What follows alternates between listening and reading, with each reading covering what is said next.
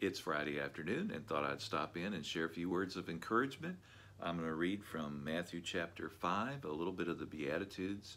Jesus had been about his ministry and healing people and blessing them and just doing all kind of miracles, and the crowds began to gather, and so he withdrew for a little bit and he talked to his disciples. And maybe out of the busyness of our lives, we've been called to step aside and listen to him a little bit more. And so here, listen from Matthew chapter 5, just a couple of the Beatitudes.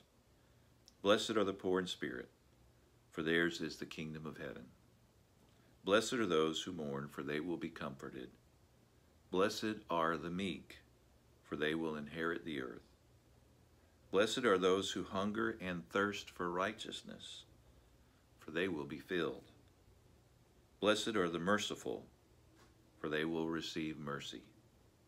Blessed are the pure in heart, for they will see God. Blessed are the peacemakers, for they will be called children of God. I hope you'll take a few minutes and read through Matthew chapter 5, maybe today, tomorrow, and just think about these words. When we come to God humbly, not based on our strength, again, we're not in control. God's in control. And as we come humbly before him and acknowledge him and seek his power and strength, maybe we are mourning the loss of the world as we know it, things that we're missing. And we're reminded that those who mourn will be comforted, and that those who are meek will inherit the earth. It's a time to come before God and just give him our days.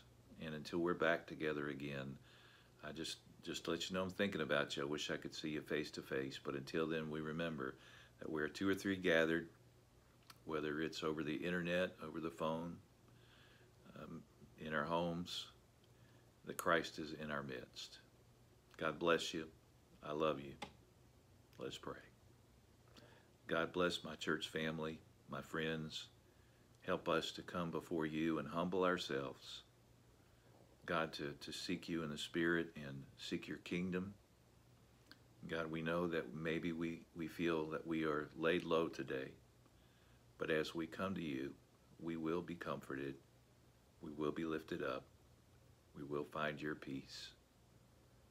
Lord, touch our hearts and heal us. In Jesus' name, amen. God bless you. I love you.